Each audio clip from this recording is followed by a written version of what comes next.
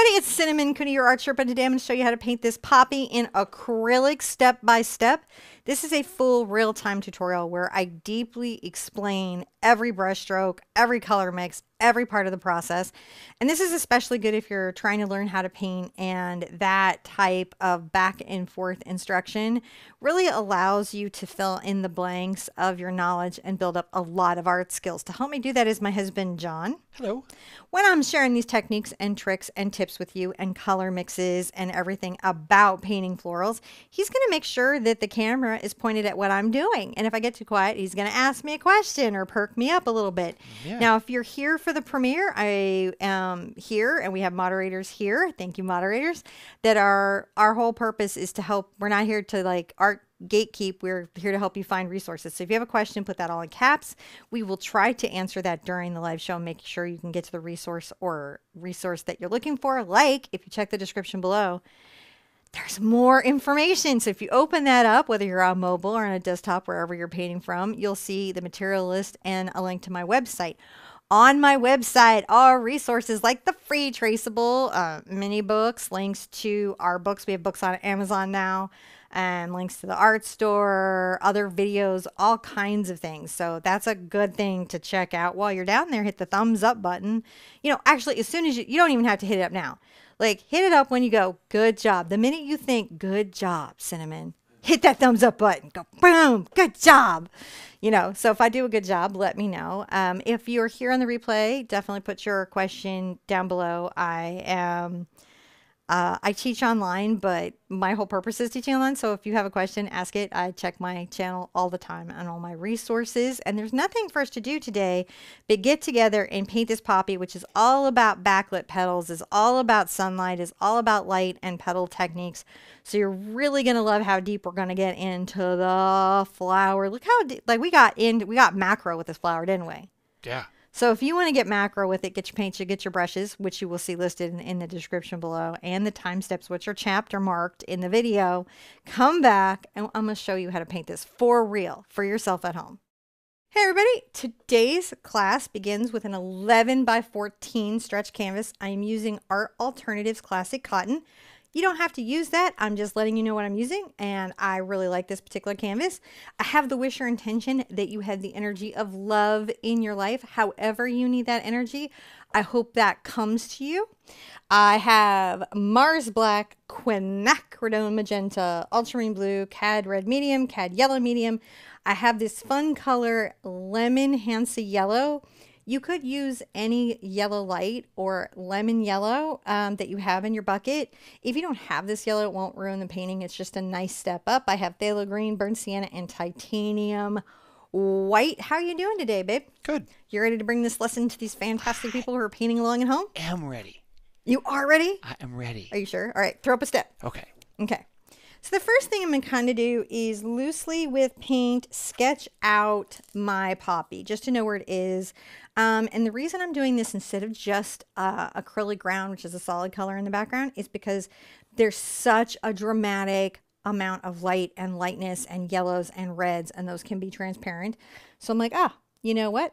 Let's just go ahead and sort of sketch this in. So I'm going to take a little bit of my Cad Red Medium and my yellow and my Cad Yellow Medium, and I'm going to mix them together, and I'm just going to sketch in sort of a generalized sense of the size of the poppy. Now, if you did not want to sketch in this fantastic poppy with me, guess what you could do? You trace it?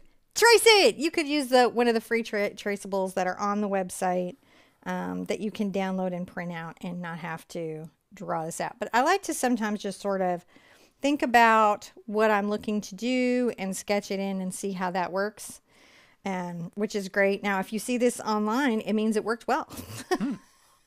Right? Because I released it to you, and I obviously was in some way happy with what I did.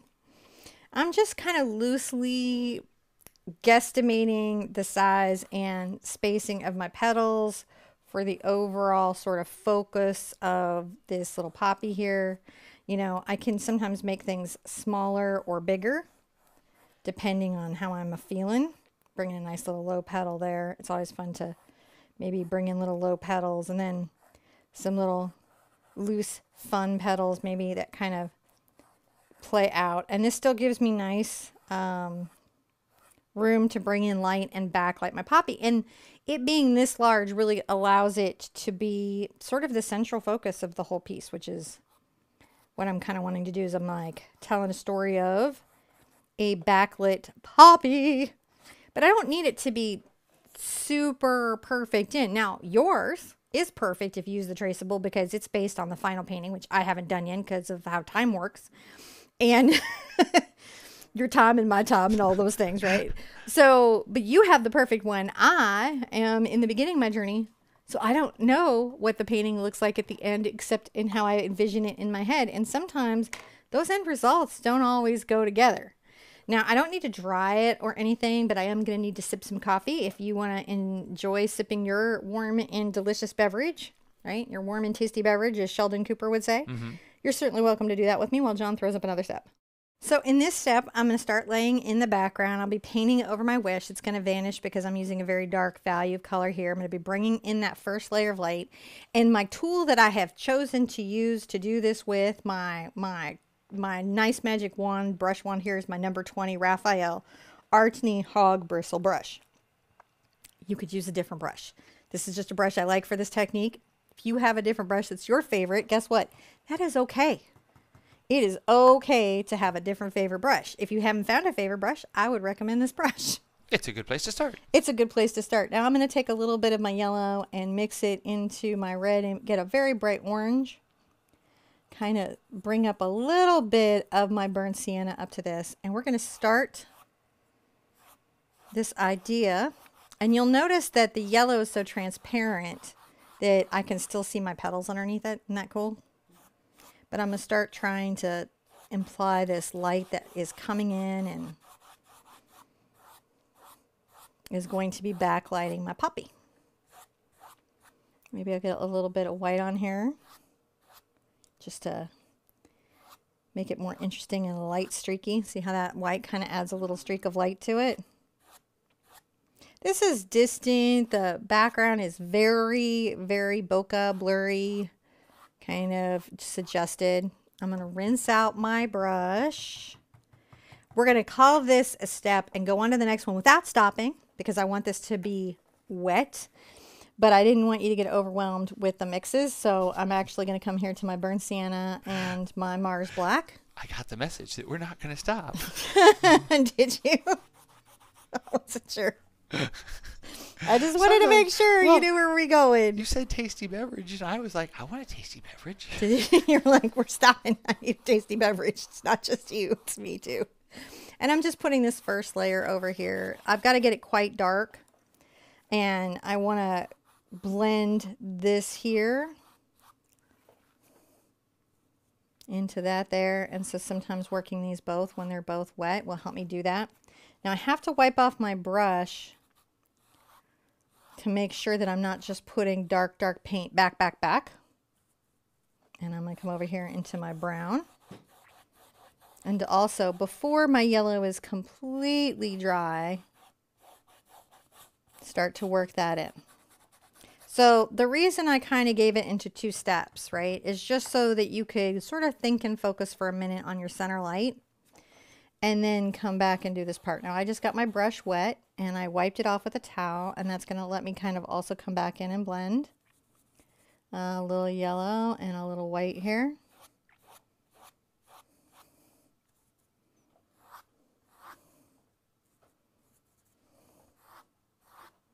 And you can see that does allow me to start working that through. So when we're painting light, you know, sometimes there's some tricks that we can do to really help us get the result that we're going for, even on a dark canvas like this. And you can see just going back over allows me to kind of blend that in. Rinsing that out. Now I'm not going to just wipe it off on a paper towel. I'm going to wipe it in a paint towel. I use paint towel to pull the extra moisture out of my brushes. And if you're having any trouble with the water and paint mixture on your brushes, I would recommend that you watch my video on how to tell if you have the right amount of water and paint on your brush.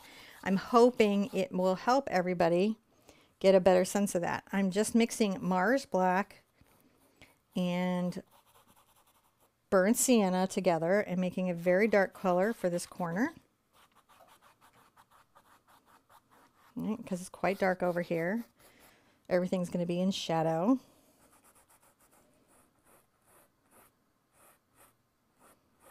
I can leave just a hint of that leaf and come back into the petals because I can paint them a little over the dark. It's the areas that are backlit on the flower that I'll want to have a nice light background to work with. If I had done it all in an acrylic ground, what I would have done is painted the flower in white. But I like you to take you through paintings a couple of different ways, because what can happen when you paint a lot is you get in a habit of a way of doing things. And then when you teach, it can make it seem like your preferential habit is the way, instead of the truth, which is that there are a lot of ways. There's many ways of doing this. Right. And I always like my students especially to come in and out of my classes feeling like there's a lot of different ways to solve art problems, because it makes you guys more resilient as artists, just generally, knowing that you can get things done many, many, many different ways.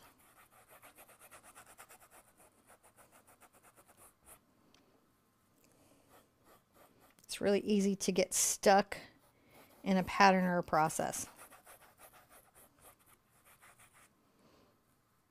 And I'm not even being particularly hurried. It might feel like this is hurried, but this isn't particularly hurried. I'm just kind of painting it all in and allowing the sound of the brush on the canvas to be relaxing to me. It's a really cool sound. It is. I know. I'm not sure if ASMR is real. I'm going to be honest here. I'm going to tell you the thing. Don't cancel me over this. I'm not sure if ASMR is real. You have not experienced it. I have, in that nails on a chalkboard is very unpleasant to me. You've experienced the anti-ASMR. But I watch a lot. Well, I don't know if it's isn't it? I don't know. What I'll say is I have watched the ASMR videos, and I just feel like I can't hear the video. I don't get the response. You can say it skipped a generation. If it's real for you, I'm not trying to invalidate the realness of your experience. I'm taking some yellow and some brown so that when I'm blending up through here, it feels like these two are congruent. However, even though I maybe not be having that full ASMR experience, I do find some sounds are pleasant. Mm-hmm. Right? And some are not. Like peacocks, not a pleasant noise. That's not a pleasant bird call. They have... It's not a pleasant bird call, right? It's alarming. It sounds like, hey, help. Hey, help. You know. But some calls, right, are pleasant. So I recognize that some sounds are pleasant, and I enjoy that. I'm just adding yellow as I go up into that corner, and then I'm coming back and adding more brown down through here. And I'm making sure that the canvas, even though I have layers of paint to come, I'm just kind of taking this moment to make sure that my canvas is really, really covered in its paint, and that it is covered all the way into the white of the canvas, which is not required. It's a preference. It is a preference that I have for sure, and I like it a lot. But it is not something that is required in art, believe it or not. The canvas can show through. Lots of fine artwork has the canvas show through. Now let's take a deep breath. All right. I am going to dry this. And what you guys are going to do while I'm drying it, and you're drying it at home, whether this is a premiere or a live or a replay, right? Doesn't matter, is you're going to hit the pause button. And you don't push play on me till your painting is dry. That way we're painting together, but you're not trying to keep up with me, my hair dryer, and my painting space. And just through this whole thing, I want to say that to you. If you're feeling hurried or stressed or rushed, hit the pause button. Slow me down to half speed. This is your time.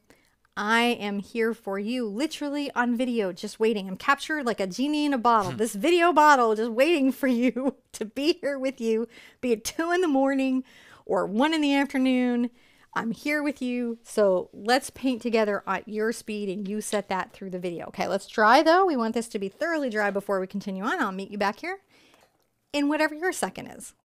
So we're going to continue sort of working out our background. A lot of this is out of focus. A lot of it is diffused. So the great part for us is we get to paint it in a very loose and expressive way, I'm going to use a very fun tool called a D-brush. You could use a filbert, okay? So D-brush is a new type of brush by Raphael. I'm going to use the Textura number 8. And one side of it is flat and it's got a curve. And then when you turn it to the side, it's thick and it has a blendy area. And for this type of background, it's actually really useful. You don't have to use this brush. You could just use a filbert or round, whatever brush that gives you a good loose thing. This is just what I'm using right now. I do like them. And I know you guys are curious about them. That is why. They're not sponsored or anything. I just like them. I'm going to take a little bit of my red and I might get some of my black and brown into it. And I'm going to go ahead and make little vertical lines. I'm using the edge toe of the brush. Maybe let's get a little burgundy going with our magenta being in there. These are just those first sort of like, maybe something's afoot here, right? And get a little white in there. We're just saying, oh, there's some stuff here. If I'm coming out more into the light, I can make it a bit more orange. Because I go more into the yellow to talk about that. It's fun stuff. You know, and know that it's fun. Let's make it fun. Let's not be stressed about it. I'm going to take the red down here. Add a little bit of magenta. And if I need to make it even deeper, guess what I can do? Add a little bit of ultramarine, and you can see that deepens it up quite a bit. And I'm making very rustic, loose strokes. And I am working the flat edge of the brush, and then I can diffuse on the little D part of it. What you want here, though, is just a brush that lets you kind of play with things a bit. I can, even without really rinsing out, get into some green, and it's sort of interesting because you'll notice that that goes right over the brown and fit into those areas. So this is a type of painting that we can do where we are expressive and we're loose, and we allow the nature of color to help us determine certain things. I go right back into my red, but I've got some green on there. So what is it going to do? It's going to take it into the brown a little bit. And I can make a very diffused and fun background. I can go a little bit of brown and black and maybe even green here. Kind of coming through here. And you can see that I'm just picking up paint and loosely filling it in. It's like filling in a puzzle piece. I like it quite a lot.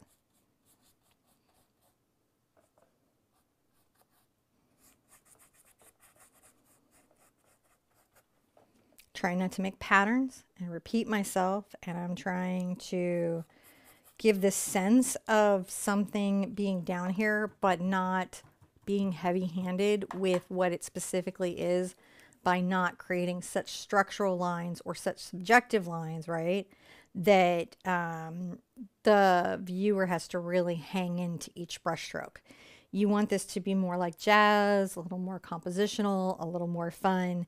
It helps to change directions. It helps to make sure that you've got nice depth where you know you're going to have light colors. There's a lot here that you can do to keep this very regular. Let's call this a step. We don't need to dry, but we're going to continue on this side, changing it up a little bit because it's going to get much darker over here.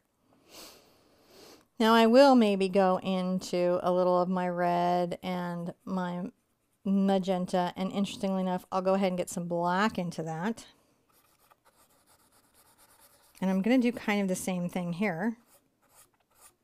I'll make some downward sort of strokes that maybe could be implying. And I'll come back through. I just want to keep it light. And I'll go back into my dark. It's a very deep background. It's something you do often in oil paintings, and I think that we can lean into so much in our acrylic paintings, right?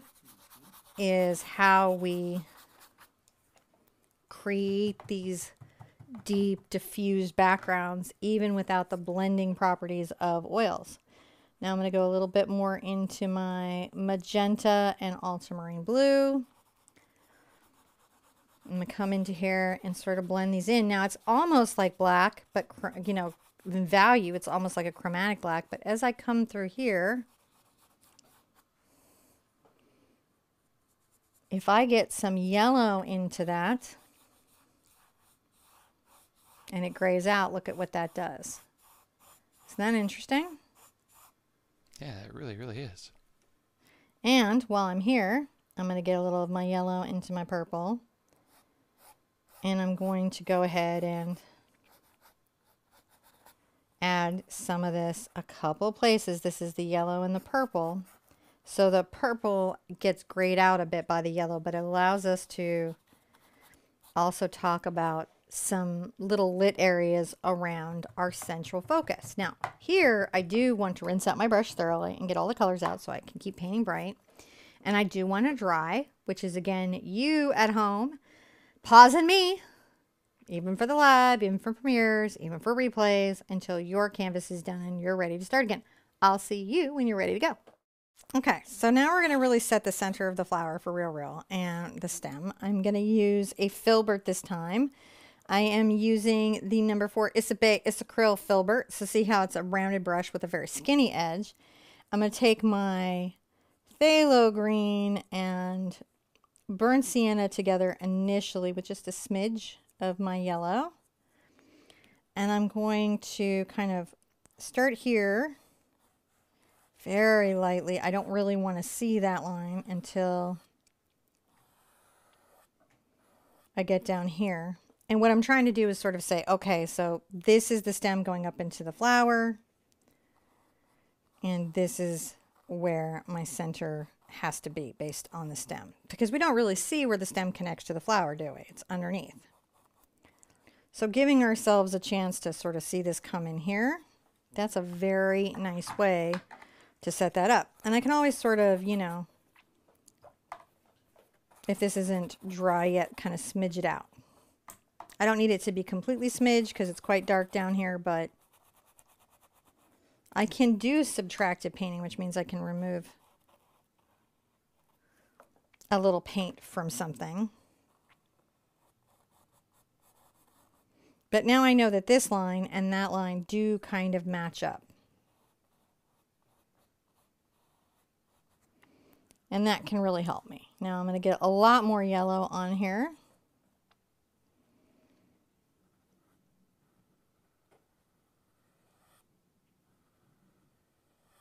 And make sure that my stem has a yellow highlight. And get a little more brown into it.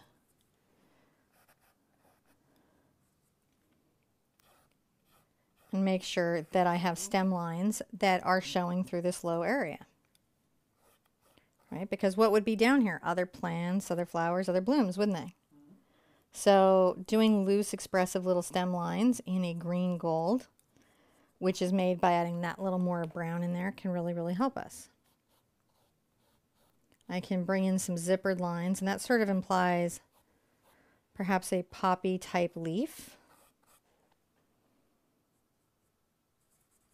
And get a little more yellow on there.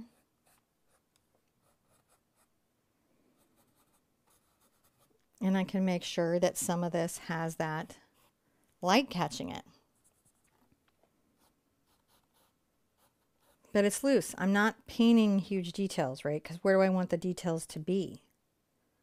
You know, I want them to be focal here, not focal in the diffused out of focus background.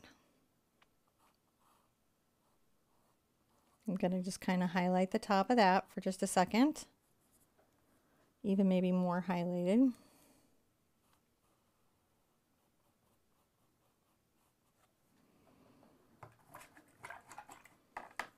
And when that's all in and that's good, I'm going to want to find a detail brush. And I'll go ahead and use one of my number 1 monogram liners. And I'm going to take my green gold over to my yellow. Get quite a light color. Add some white to it, thin it with water. I could also use fluid acrylic, couldn't I? And I'm going to come on the far side of this.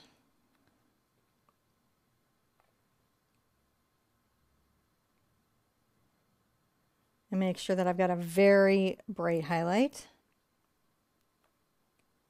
I'm going to add the little hairs that you often see on a poppy.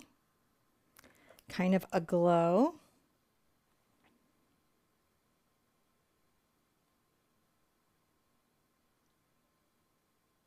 Like the light of that has caught them. Maybe a couple places here kind of imply that too. Very lightly, right? Because I'm not trying to make details. I'm just trying to say, oh, hey, I think I maybe saw some of that there. Just sort of reminds me of something. Yeah. It's like it is very much like a memory and a dream. Your brain's the painter anyways, so everywhere I feel like that I can maybe not. I'm going to go ahead and put like a very light center in here while I'm thinking about it. Up at the top, kind of like an ellipse. I know I've got lots to do there. Lots and lots and lots and lots to do. I'm going to get a little of my brown and black.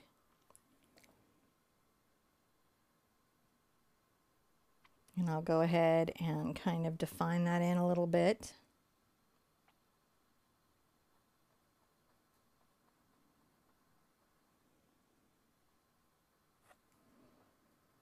And come back over to this nice light mix that I had here.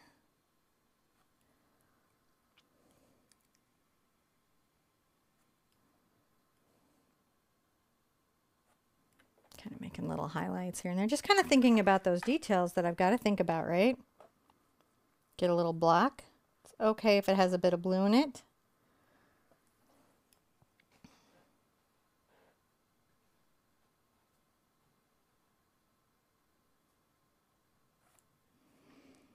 These are nice little bits that I can work in right now. Bring the little umbrella lines around.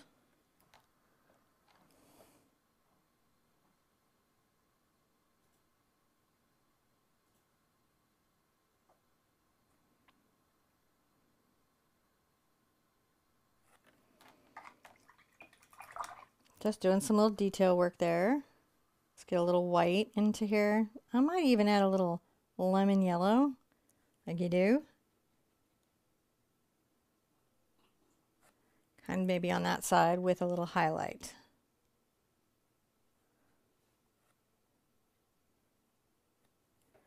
There you go. It doesn't need to be too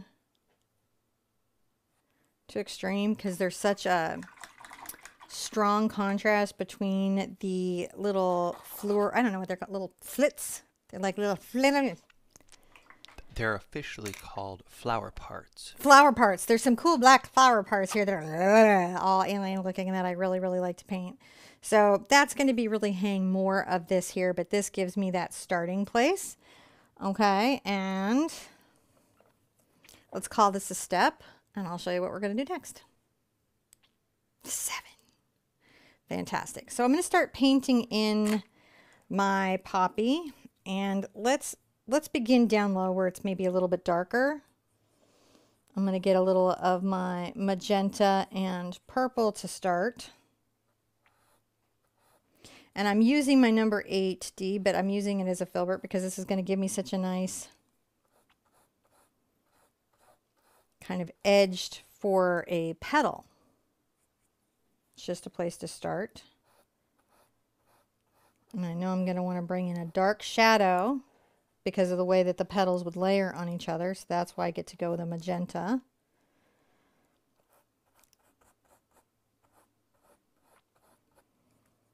If I want to come down into some red, I can then just come on the edge here.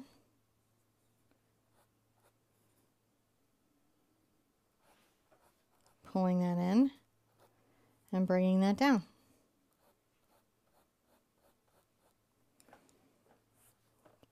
Grab some blue and pull it out. We'll just exaggerate that shadow. It's a lot of fun. And it's okay if it's like really sort of disappearing into a background, isn't it?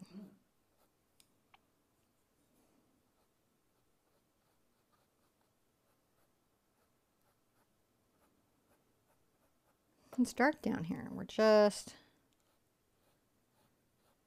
kind of shaping in that low part of that petal that's down there in that dark. I'm going to go ahead and get a little of my magenta and dogs, and I'm going to kind of bring this out here.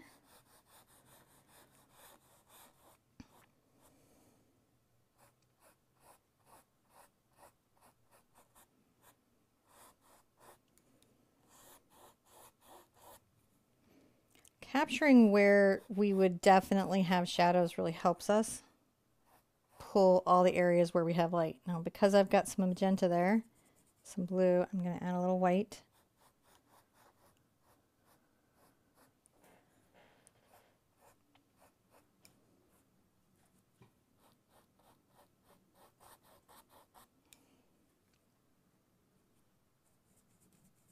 And get a little bit of my magenta into my cad red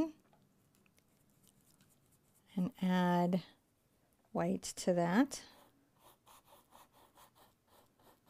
I'm going to leave that there. I'm going to rinse out because I know I'm going to want to get more into a peach, strange as that may sound. And that peach is going to really come from a cad red and a little magenta and some yellow, but I've got to kind of get that going again. There we go. So peach is really orange with white. If you think of pink is red with white, peach is an orange with white. And this is just layer one. We're just getting some first colors in. And you can see that I can use the shape of the brush, pulling it in to create little floors. Wipe off a little bit on my brush and come in maybe with a little more red into the mix. Bring that in here.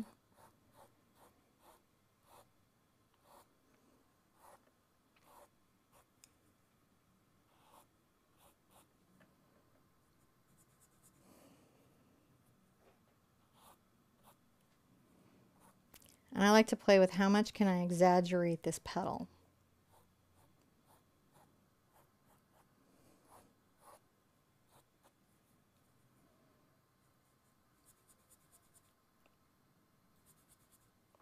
Let's pull a little bit up here.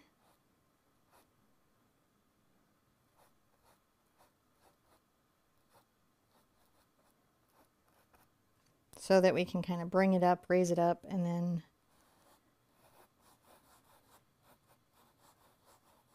blend that in, and then come back, you know, with a little bit of the magenta purple kind of worked into the orange. It's fun how you can blend those things in. Okay. I definitely want to rinse out my brush. I want to dry everything. And I'm going to continue to come in and build like sort of these core set of structures. These aren't the finished petals. This isn't where we're going. We're just sort of painting in the overall shape of the flower. And then through highlights and layering and everything, we're going to start pulling each individual petal out from the other. Be sure and dry everything because I don't want this petal to blend. I want to be able to layer.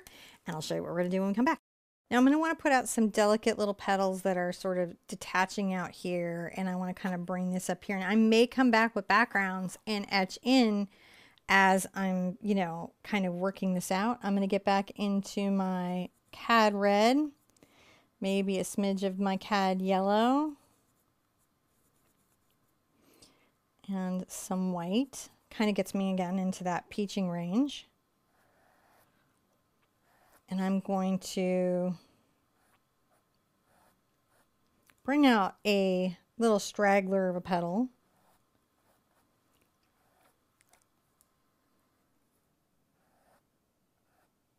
Added some white. Little straggler of a petal. Pick up a little more of my red there. And it's just about capturing, you know, that little, ooh, what are you doing over there shape. I might get a little more yellow going and come over here.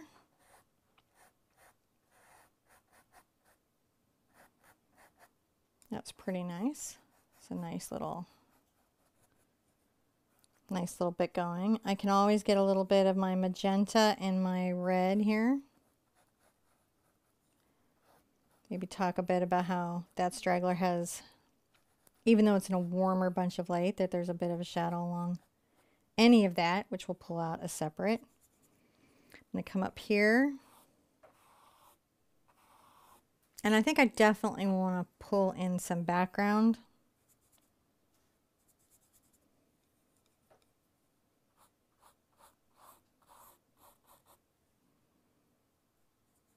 A little more yellow.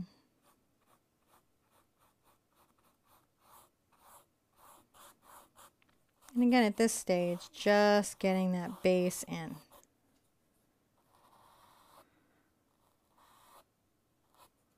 If I go up too much on my green, which I just did, before it's dry, I can remove it back. So if ever you paint over something that you wanted, don't stress about that. It's very easy to put back.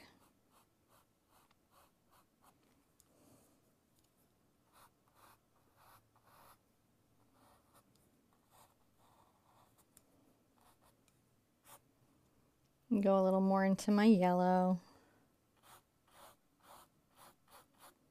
And maybe now a little more into my yellow and white so we can really see this backlit-ness of the petal. I'm getting some of my lemon yellow involved now.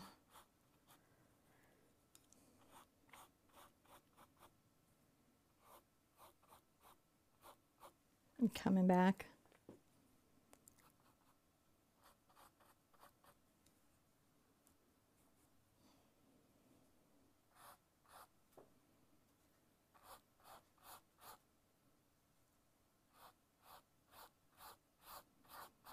Pulling that in.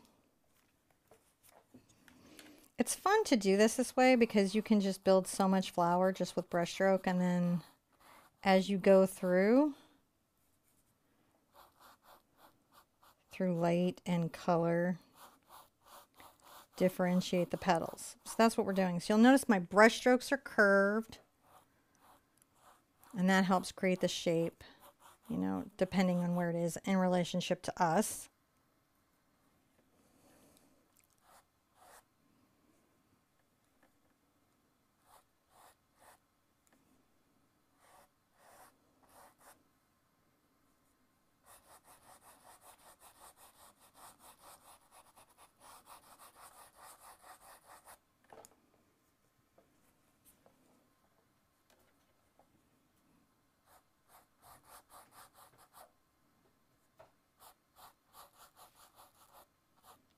And sometimes petals can be curved in or pushed out. We're just getting that all in now at this stage. And we'll individually think about them as we go. A little more into this peach.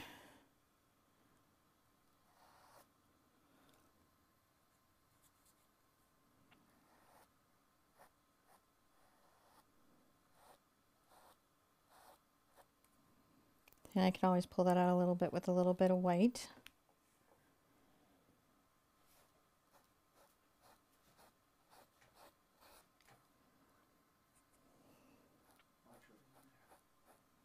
And then come forward.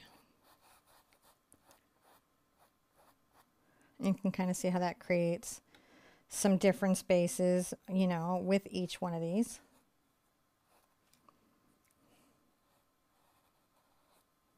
Come back with a little blue. That lets that one curl out a little bit. It's looking pretty good. We have this sort of basic rough shape going on. Now there's some things that I want to do. I want to come back in with my background, which is my brown and my black.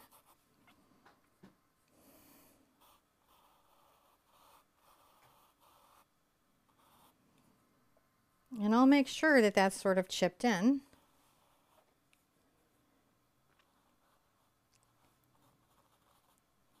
And I can even come back and reverse shape in that. And that's something to also think about, is that you can come in and shape the petal, but if you want to pull things apart from each other, that's not that hard to do either. Get a little of my yellow and brown together.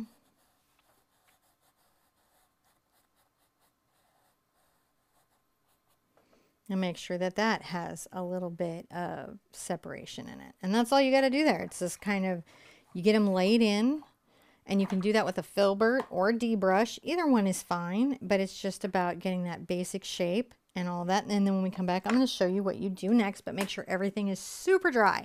You got this. Don't worry. We're all good.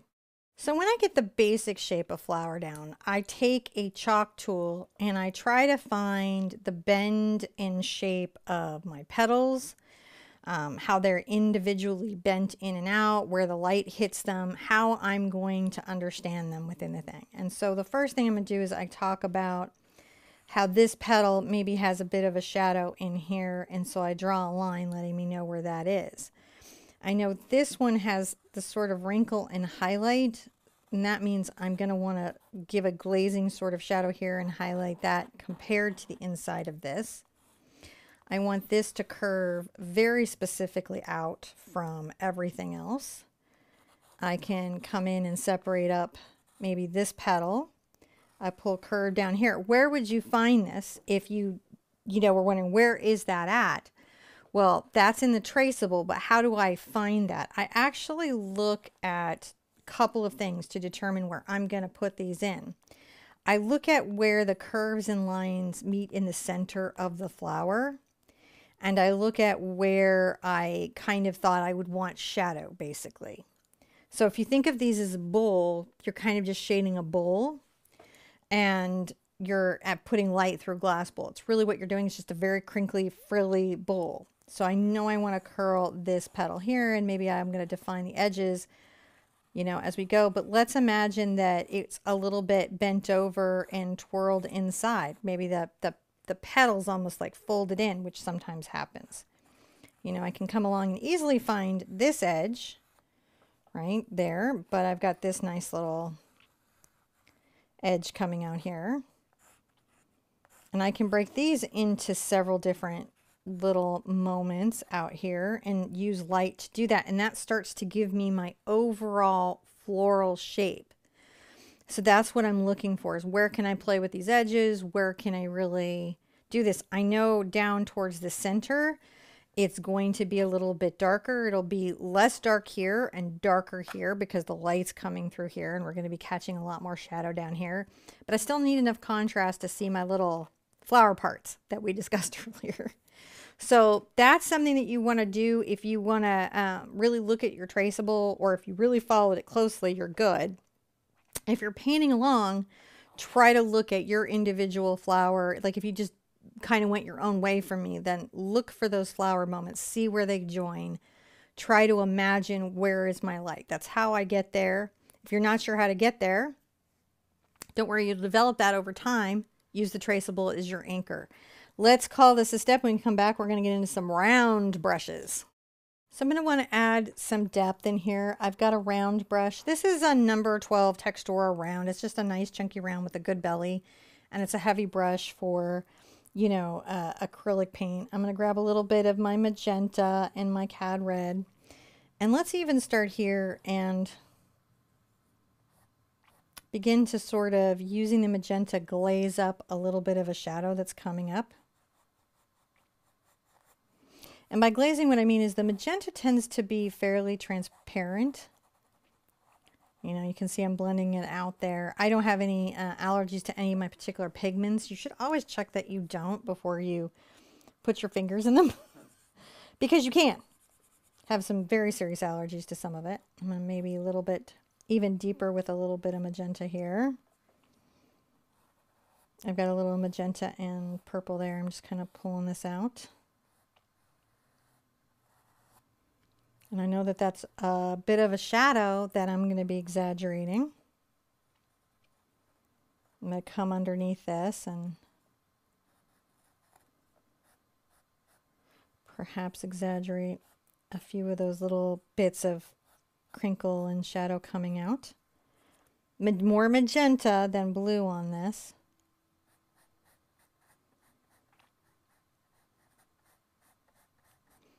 You know, if you're having trouble with glaze, you can use a glazing medium to get it. I find that magenta is such a transparent color. This is pretty easy to get to. So I'm just sort of using this to kind of create that little staining where it's bigger. More into the blue. Right? That's where we're going to go more into the blue. We're going to use the blue to really talk about that extreme shadow. Not black, but the blue.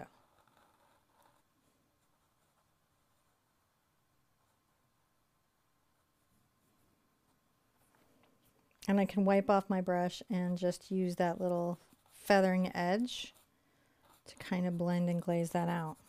It's like a blushing. You're definitely doing something here.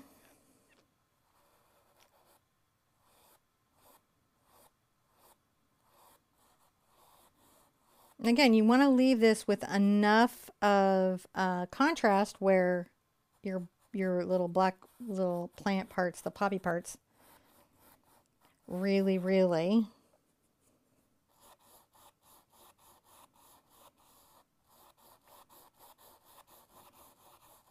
can show through.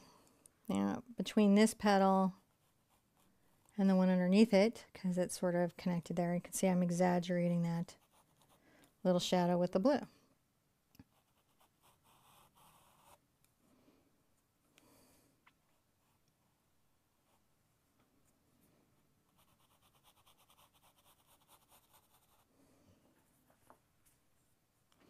Do I wish I had this flower in my garden? I certainly do. I think it's a really pretty flower. I'm going to get a little more red kind of into here. Probably be coming back with a bit more orange in a minute, but I just want to exaggerate some of this down here at the center of the flower.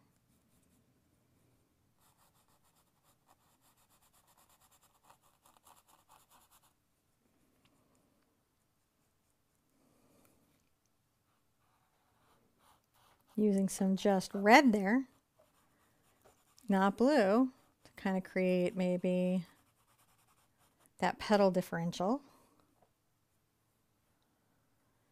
And I think even along here, I'm going to exaggerate some of that.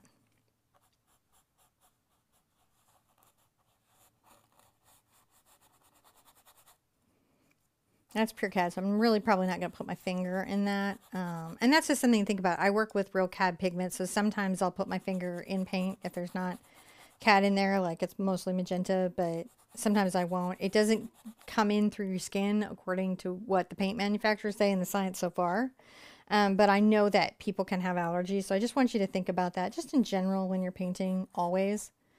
Like how you might have different allergies to not generally dangerous paint ingredients, because that's a true thing. Pigment and all of that you can have an allergy to. So always be aware of that if you're doing the finger blend like I just did there. Okay, let's dry everything, and when we come back, we're going to start putting in some exaggerated highlights and midtones.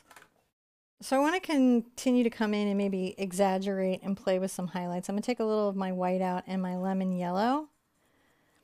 And I'm going to come to the edge of this petal.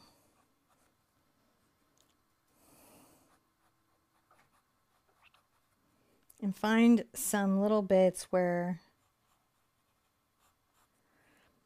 I'm pulling in very light. Just needs to kind of show against the background. I can always get a little of my CAD red in there to make some very crazy light oranges.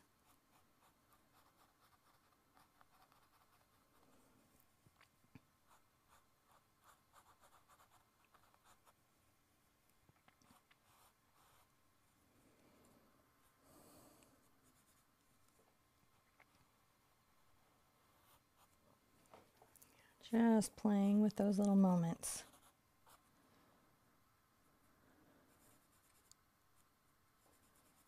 So this is where sometimes lemon yellow gives me an interesting advantage, since it is different than CAD yellow.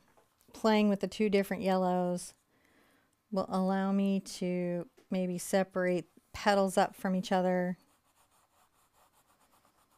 imply that something is in light differently than what's next to it, and that is kind of helpful sometimes.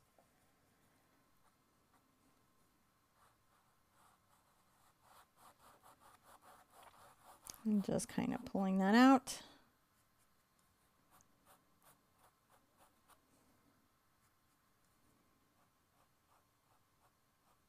Adding a little white and yellow as I'm coming in and blending that down.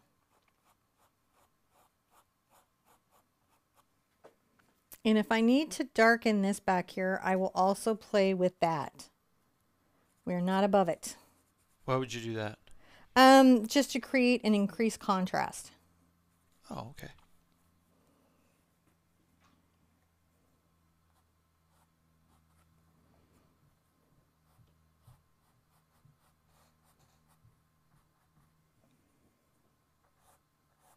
Maybe a little more orange right here. I think even more into the yellow. I'm going to getting into the cad yellow here. So some of this will be a matter of really pushing.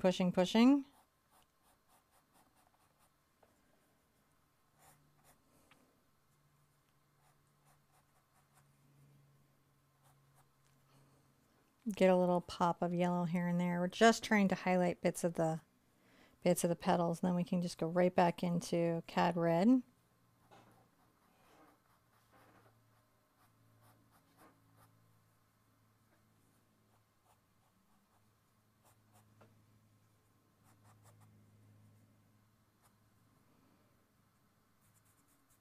And again, there's always that peach. That's another way to play with these color runs.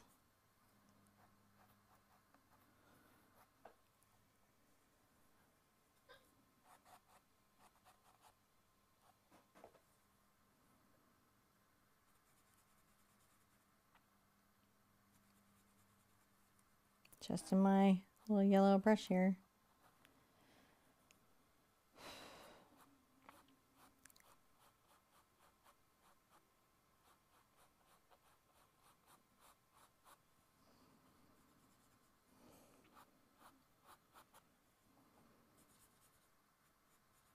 More yellow.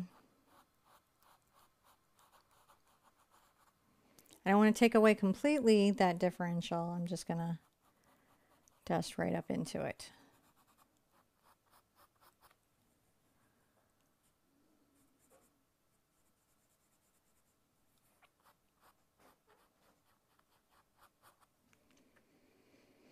Paint the flowers. It's super fun.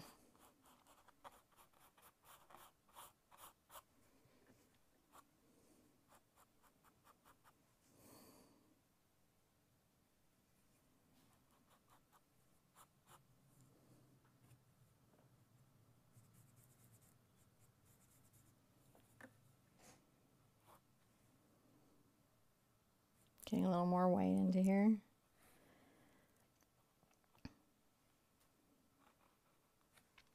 You know, if that's along the little crinkle there, and that's wonderful. See, we're just lighting along the crinkle.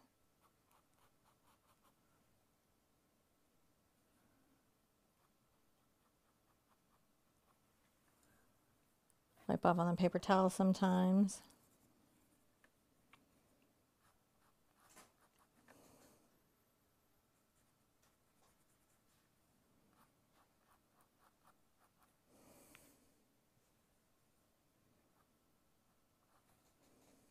Little touches, little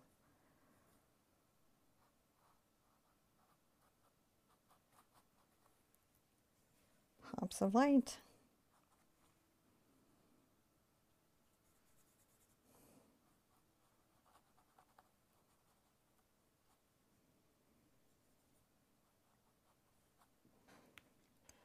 Little pop there. A little curve here.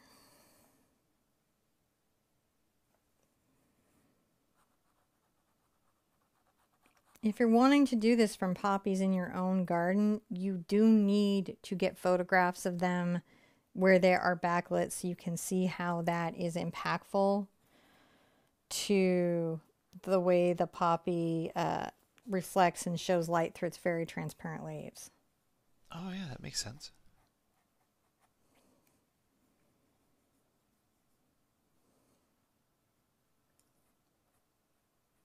Maybe a little white right there. See how that makes it feel like it's coming through? Yeah. A little right there.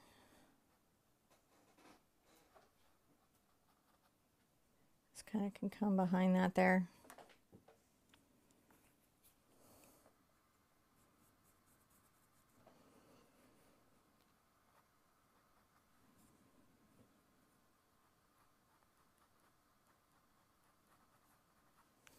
Pulling that along that little lip.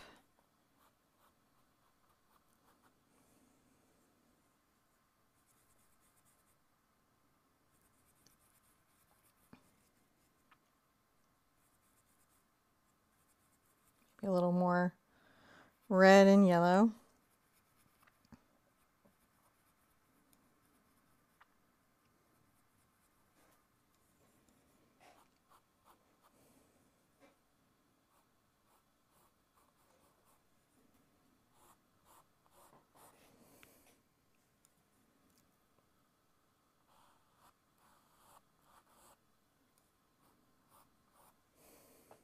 Kind of just also starts to pull that in. I'm going to get a little red, and you can see as I start to pull red in, it just, those little lines just feel like they're little crepes or shadows in the flower, don't they?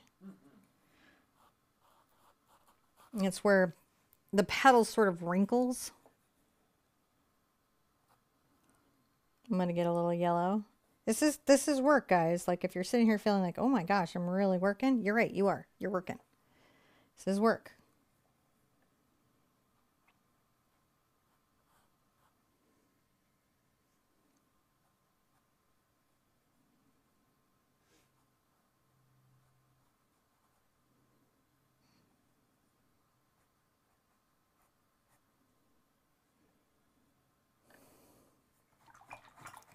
And we're going to, you know, be playing at it for a second. A little bit of my cad red and my quinacridone. It's such a nice way to start thinking about the shadows, isn't it?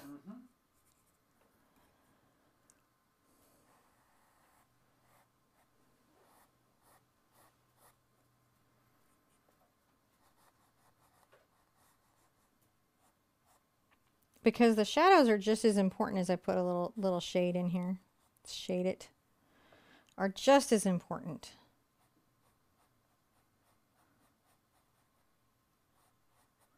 As where we put our highlights.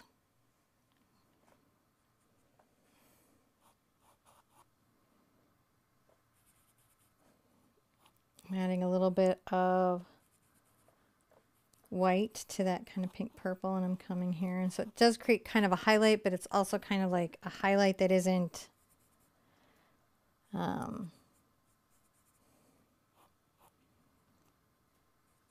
bright with sunlight going through it. Just playing with that there.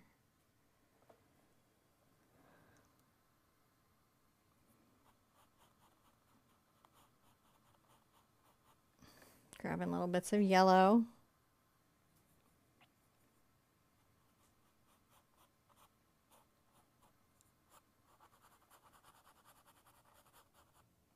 I like that. All right, let's call this a step because we did a lot of work here, my friends. That was a big step. It was a lot. We did a lot. Let's dry everything and then work on some lower petals. We're just building it up. We're getting the light in there.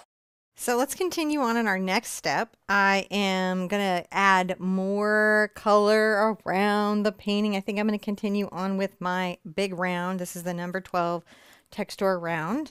And I'm just going to go on with my petals. Now, peach, we mentioned this earlier, is a mix of orange and white.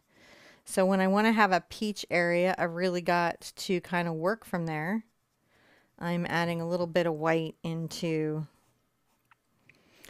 my orange, and I think I want it to be a little warmer, which is just about adding a little more yellow in there. And I'm going to come along the toe and just find little highlights within this petal.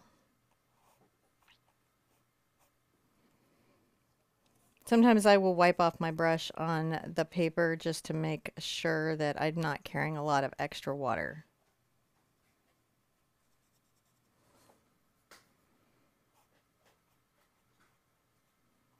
You can see I'm just hitting some highlights there, picking up maybe some of those things that would be a little more highlighted and brought forward. And if you'll remember, we've got that wonderful little shadow that we're talking about down here. And when I want to get into that, I'll interestingly go over to my purple mix over here with my peach. It's weird and it grays it, but it does give me that base color going into kind of like a deeper area of the painting. Sometimes we kind of shy away from using colors that might mute our painting, when actually they're like our friend. And they continue to go in. I really love the color. The light play on this. It's just so how all the light shows on the flower is really nice. Well, they are a wonderful subject to study when it comes to light and how we see it represented in plant life, because so many of the structures in plants are pretty transparent, as you know, because you've been looking through things, cells. John's been messing with our son Spider in the microscope a bunch lately, trying to help the kids kind of kill time as we work ourselves out. And so he's been looking at a bunch of that. But really what that's about is that a lot of times these structures just really allow a lot of light to come through. And then they're also sort of reflective on top of everything. I'm going to go a little more orange here. And you can see I'm getting up into that white. And that kind of does change that color. And I try to bring it through so that this particular plant has so much, you know, structure. And then I'll come in. And I have it rinsed out. Have you noticed? And I'm going in into that purple, and that creates this sort of grayed, interesting little space, doesn't it?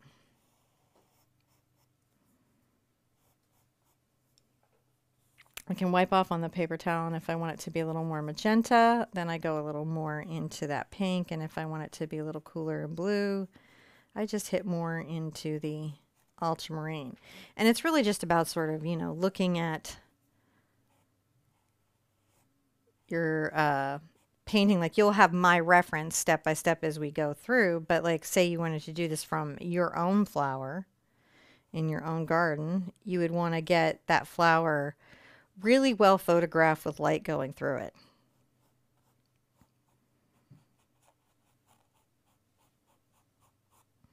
Take the techniques that you're learning from today and putting that into your own practice. Kind of blending that out a little bit. That's nice. That's blending quite well. That just got much more, I think, complicated and complex, this flower did. I'm going to come over here and get a lot more yellow into my orange. And let's get a lot more white involved. So you can see I'm just taking it into like the much warmer peaches. There's millions of peaches. Peaches for me. Sorry, I just couldn't help but do it. Don't they do kids songs now, Pisa? I'm Presidents of sure. the United States of America was banned when John and I were dating. Yeah, I'm fairly certain that... It's so weird to see like bands that were cool when you were coming up be like really cool like kids bands now. They get even cooler. Like, I think they do, actually. Anybody who plays on Sesame Street just pretty much rules. Yeah, that's my dream gig. Like, I can't even imagine being anywhere cooler than Sesame Street. I mean, honestly, I think as a kid I wanted to move there. The Muppet Show. So no, I mean, I love the Muppets, but honestly, Miss Piggy was a little alarming for me growing up. Sure, but I mean, like, that was for a sketch comedy show. They're Genius. both like, yeah. I mean, I would be equally as, you know, to open, like, you play musically with Animal. Seriously? Who would want to play musically with Animal? All right, let's call that a step and we're going to continue on down our path. We all want to play with animal. Animal.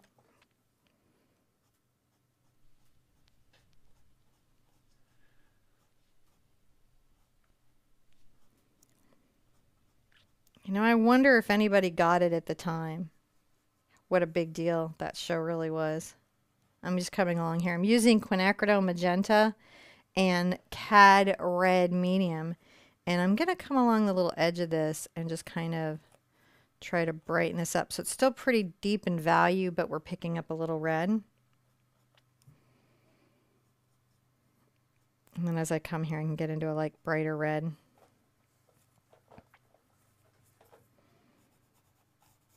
And so that little kind of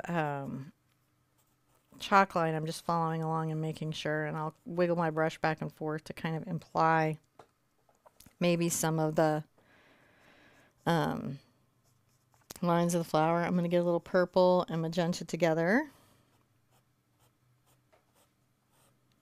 And then blend wet into wet back into the petal.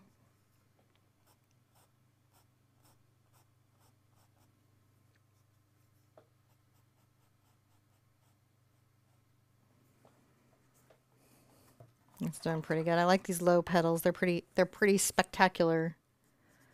I'll go ahead and get quite a dark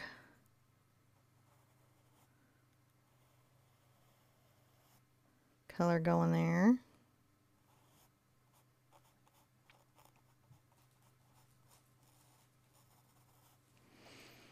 Maybe sort of trim in. I always like to sort of see where it's going to go.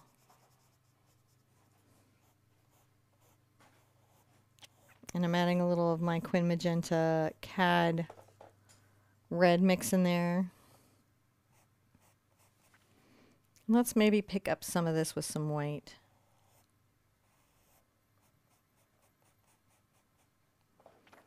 So it's just a little more.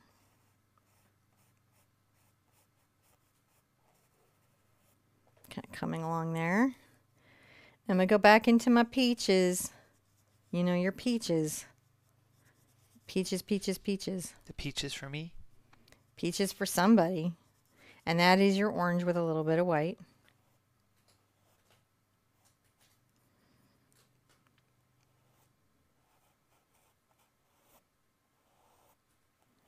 I'm kind of bringing it back. And you can see as we go and we just keep layering colors, it just starts to pull everything up a bit, doesn't it?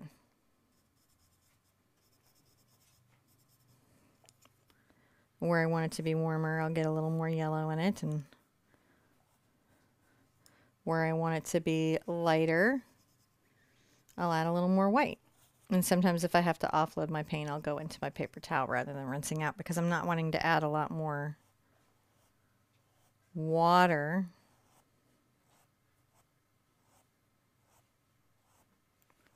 Kind of working this wet into wet. And that's really lovely.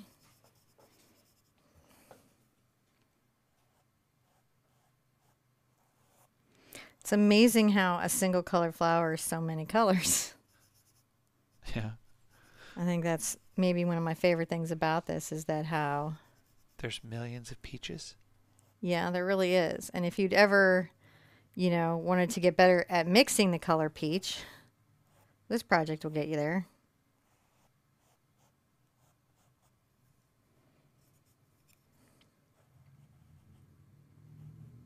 And kind of wiggle along here and define out that little petal. Just some.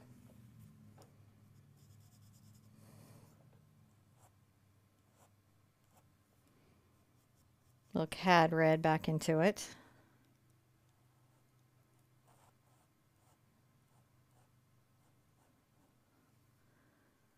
I grab a little just yellow from the lemon yellow and I'm going to dust that on there. I'll bring a little over here. Sometimes if I get a color and I'm like, you know, I think you need to be more than one place, this is when I'll kind of move it around.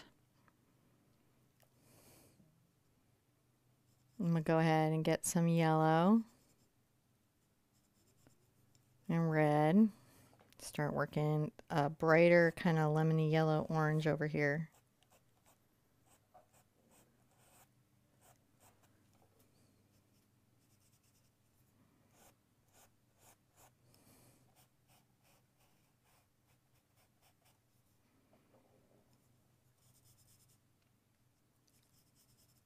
Get a little white.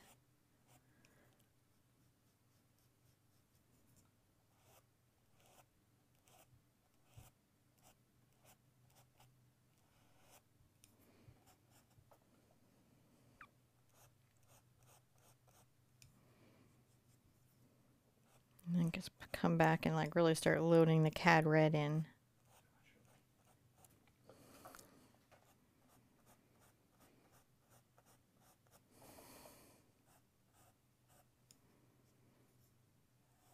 Come back and brush some cad red in. If I feel like my brush is too loaded with color, all I really got to do is come back, you know, and rinse it out and come back and get some pure color to work in.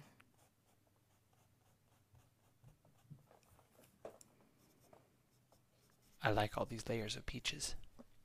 Well, they really let us see quite a lot of this, don't they? They like let us really see how the flower takes form and interacts with, well, gosh, I think the whole garden.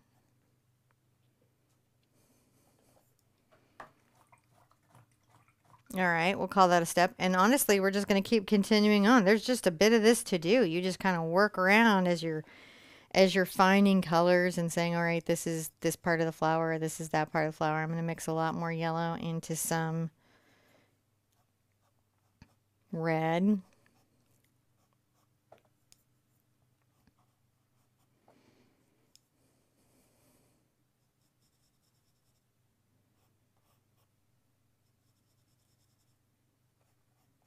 Orange this up a bit.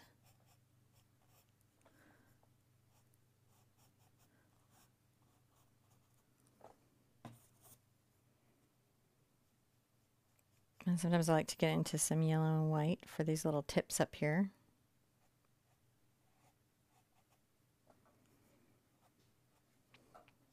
This is the lemon yellow and the white.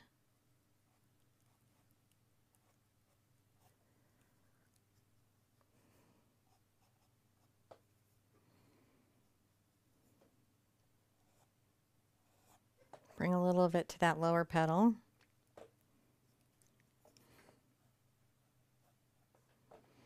I think it's always interesting as you carry things around.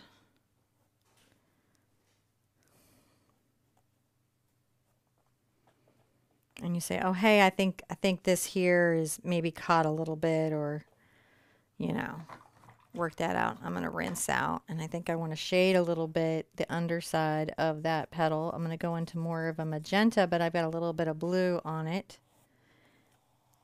And this then can kind of make it actually a glaze where I'm darkening at some.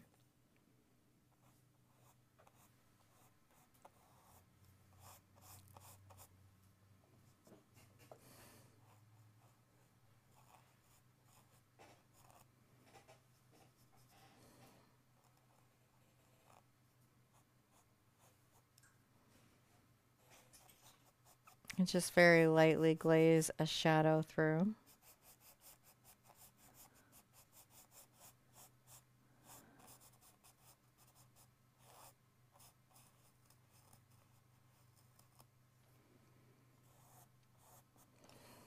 All right, so I'm going to come in here and add a little bit of kind of glow into the shadow, and that's just me going back with the orange while it's still wet. So that there's a bit of a glow a couple places in that.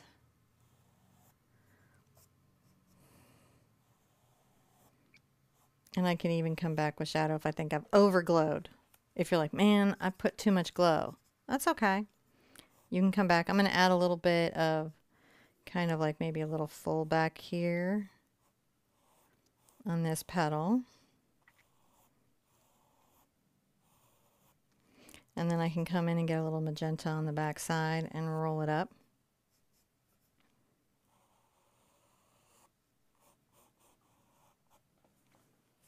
And that's always kind of a challenge to get into. I'm going to grab a little bit of peach that's light. And when I line the edge of the petals, you'll be able to really see that start to come in.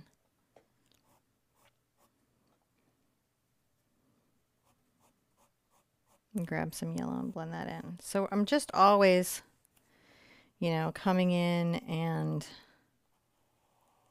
shaping and shading.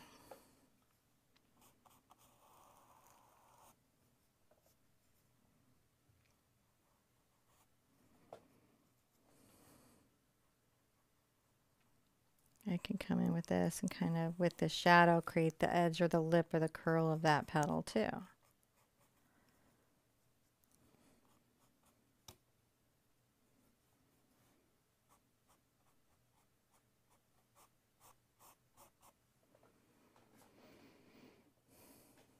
I'm always just looking for where I want to add a bit of color, add a bit of drama. Coming in with some yellow. Pulling in drama. You gotta love the drama in a flower. That's really, you know, the best, funnest part of painting these is that they do have so much.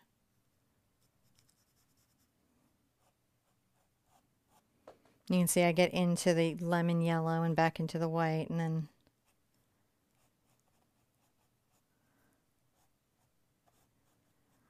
just working the little bits there. Now, I want to dry everything and we're going to come back and add some more details and some more structure to our gorgeous bloom. Now, deep breath, these big flowers are big projects. I'm now going to use my golden fluid acrylic and I'm going to put it out. Let's make sure it's going to pour out. And I'm going to use this to do some lining along the edges of the leaves. Some of it will be white lining where the color will be white. Some of them I might tone with the colors that I've been using around the leaves. So it's just a lighter version of that. And I'm going to do that so that we get that sense of little bits of light just kind of white lining or reflecting, kind of like silver lining. Oh my goodness. I got a little bit of paint on my canvas because it was on my hand right here. Oh. And I just take water and I just rub it off.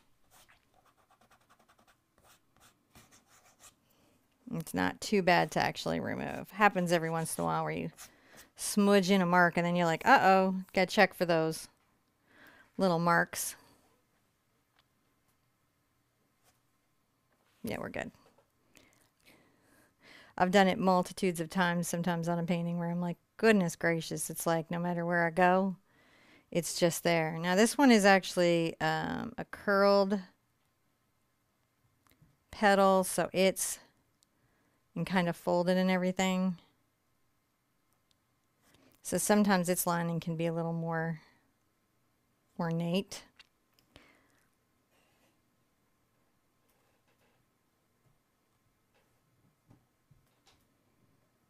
I might even come in with a little bit of yellow and white. So it's not just white, but it's still in the lining.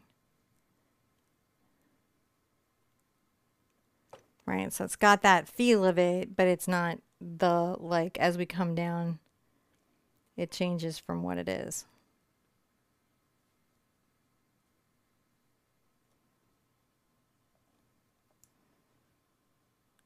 You can get into some peach here.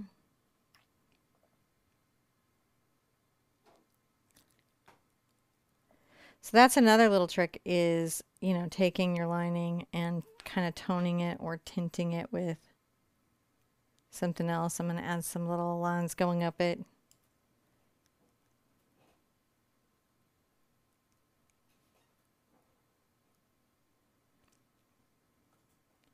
I like doing this when the image is very crepey, right? Like these little flowers tend to be a little bit crepey. Yeah. They're a little wrinkled and delicate and kind of lends itself to this expression.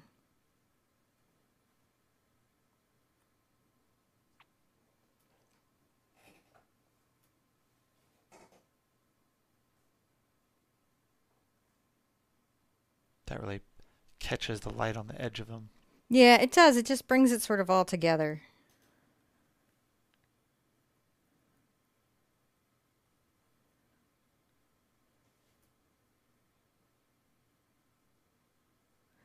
Lets me catch little elements of the way the flower kind of turns and folds. It's just something I like to do. And I think it gives it sort of a finished feeling to it.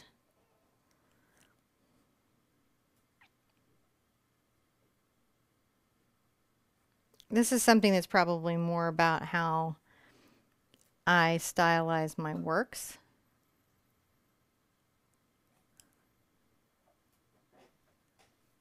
Than anything else. It just helps me put my little hand on it. Literally.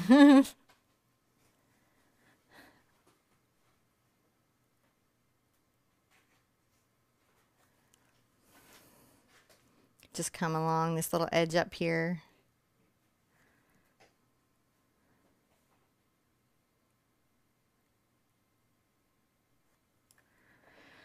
Okay, let's call that a step and we come back. Let's dry everything because we don't want to drag any of that lovely little delicate lining that we've just done anywhere. And I'll show you what we're going to do next. Now I'm going to want to sort of finish some of my center of the poppy. So I'm going to get some of my burnt sienna and my phthalo green and, you know, shape some of this out a bit. If you remember, we get into the brown and yellow where it goes a little more green gold.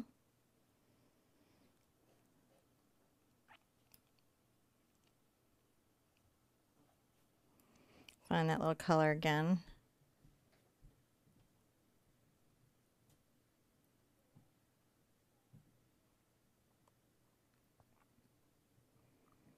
Sometimes when you go around and you're painting these, what will happen is that you will lose a little of what you tried to put in.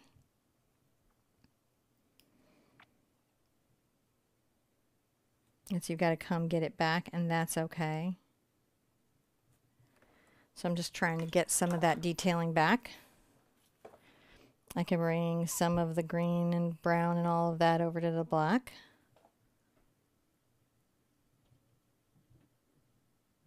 When I do it at the top, it's almost just a touch. It's not a big long line. And the positioning of that is actually what helps position some of the wheel.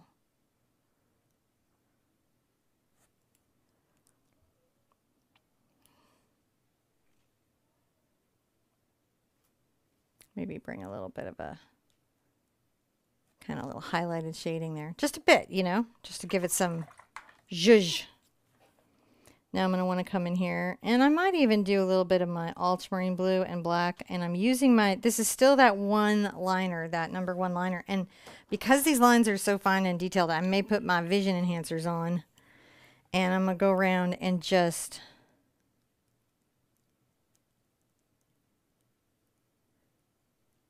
kind of put in the little seed pods first, and then think about how the little lines are going to be. Yeah, that makes sense. That way we get the feeling of them.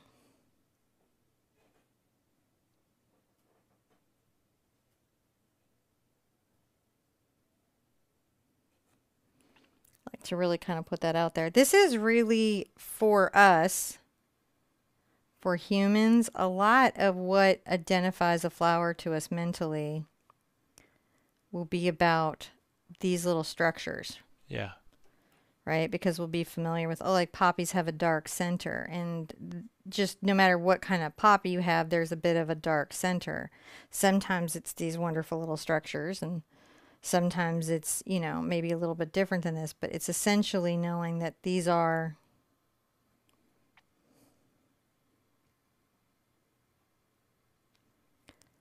part of that lets us mentally make that journey to going from this painting to, oh, poppy. I am Poppy. Poppy. Poppy. I am Poppy. I wonder if I'm going to get a content ID claim if I say that like a bunch of times. I am Poppy. I want you guys to understand something. I spend hours, hours teaching art for free, right? John here with me, helping me all of that. And yet I will never be as successful as a girl that just said, I am Poppy for 5 minutes over and over again. This is the world in which we live. It is the way. It is the way.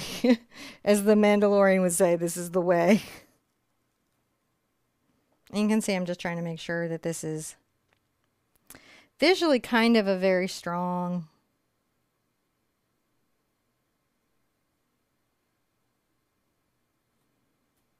center. So we're really enjoying it.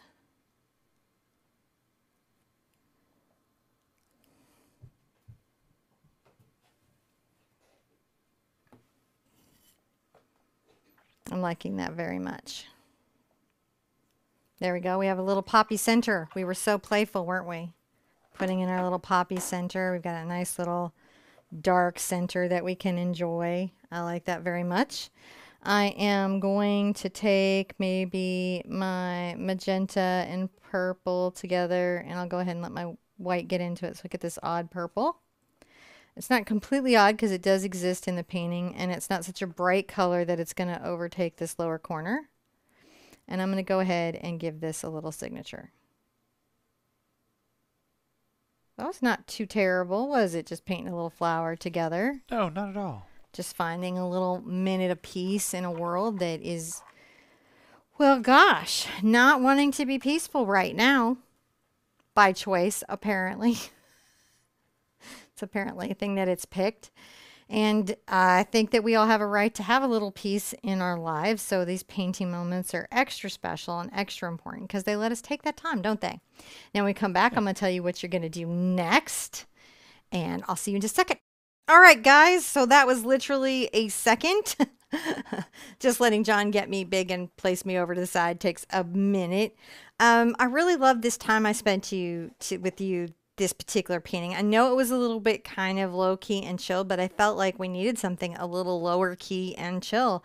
I think everything is just running at level 20 and barreling along and being super intense lately. So having this time to sometimes just slow it down and take a breath and in and out and not necessarily taking the noise of the whole world lets us have a minute. I mean, it's a strange world. I just saw a news report about mystery pasta.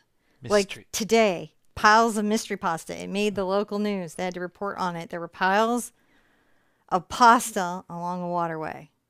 Huh. Just pasta. Interesting. Just pasta. It caught the news. And I just thought, I want to live in a town where the lead story is piles of pasta. That's what I want now. Where the most they can come up with. That's the excitement of the day. That's the excitement of the day. I wish that for you, that you live in a place that has pasta. I also learned during the painting of this that my aunt passed away. So I kind of want to dedicate this to her a little bit. Totally that's my aunt on my dad's side. And she was kind of a lovely woman. My family on my dad's side, they come from ranchers in Wyoming, Danish ranchers in Wyoming, which is, I have to tell you, like another level of tough. Like they would think those guys at Yellowstone were just too soft to be managed with their not freeze to death every winter. Like, you didn't lose like 5 or 6 of your herders because we do in the wagons every year. So I don't know. I'm just kind of thinking about her, and I hope wherever she is that this flower, I don't know, reaches through that veil and says hi. I hope you're okay and at peace now.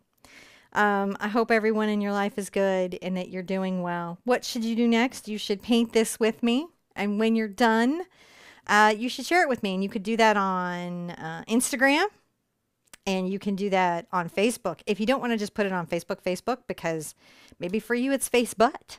For many people it is. I have a group and we curate that group and we allow no shenanigans in there. So it's a very safe place to come share painting and get supported. We also have a Discord, which I'm sure the moderators have shared during the premiere. If you're watching this later and you're here all the way at the end, still listening to me, and you had a question I didn't answer, oh, please put it in the comments below, because I really try to check those all the time, and make sure that I stay in touch with you guys. John also even is paying attention. You know, check out our cool things. Like we got books on Amazon now, and I've got a school where there's full courses now. And those are things that you can do from the website. We have an art store. So maybe you saw something I painted with here today that you thought, I'd like one of those. I have those at my art store. And if they're not in stock, they'll be in stock any day now, because we keep updating the stock. And so that's available. So a lot of the stuff that you see here, you can buy there. Do you have to buy it? No. No, I don't know. This video was sponsored by me and all my hard work, and you and all your hard work. Yeah. So that's the thing that you can do. If you just want to send, if you're not into being online on social media, like you're like, Twitter is my nemesis. If you're over there and you want to share a painting with me, I check it only for you. You are the only reason I go to that dumpster fire. And you're the bright side of Twitter, in my opinion. And I look at the hairless cats and I reshare your paintings. That's all I do over there anymore. That's it. Because if I leave my own account, I get angry. I don't want to be angry. And there's also TikTok. If you choose to be over on TikTok, you can share there. So that's really what you should do, is finish and share. And, you know that you did a good job. Maybe this is your first flower and this was hard, or maybe this was your 100th flower and you're super proud. Wherever you're at in that share, right? Because you're having community and having people to talk to, and knowing that you are not alone is such an important part of mental well-being and mental health. And it's so easy now in a modern world for us to get really isolated into our bubbles, isn't it? Just super easy to get very alone. Super easy. So if you're feeling that, man, just come share a painting and we'll make you feel definitely not alone. You're with people. So that's a really important part of that. I will be coming back with more paintings. If you haven't subscribed, please do. In fact, if you're still here listening to me and you haven't subscribed, what are you doing? You should definitely want to subscribe. So subscribe, hit that like button, share the painting. Don't immediately leave YouTube. Go watch something else. I guess that's good for me. If you watch one of my videos and then you watch another thing, that's good, apparently. It's what what's the beastie wants right now. I share that with you for any of your creators that you are supporting. John, I want to thank you for your time today. Thank you. I enjoyed this. Moderators, I want to thank you for your time and hard work today. And you at home, thank you for your time and your hard work. Be good to yourselves, be good to each other. And I want to see you at an easel really soon. Bye-bye.